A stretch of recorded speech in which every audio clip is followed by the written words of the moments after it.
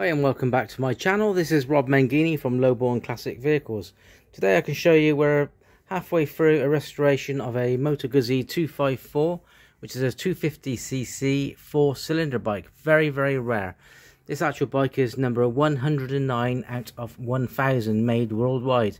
It's a 1977. It's absolutely beautiful. Very quirky bike, being a 4-cylinder.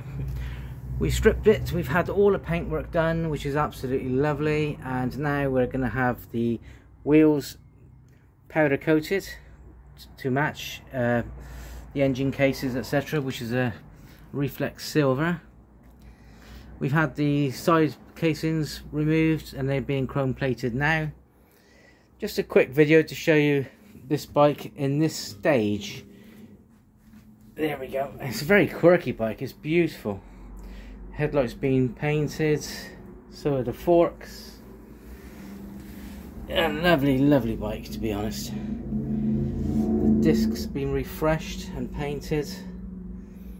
It's all ready to go as soon as we get the bits back. I'll show you a video of it when it's fully running, and hopefully you'll enjoy it. It's very quirky, as I say. Funny little features on this bike, like the engine compartment, plastic tank actually, and it's got the brake reservoir there, so it keeps it off the handlebars. Yeah, it's a tidy little thing, really nice. And also the seat opens up like so. Very cute. Got a few things running now quite nicely, like the lights, the brake lights, everything's working as it should. So I'm looking forward to getting the wheels back, get it all back together.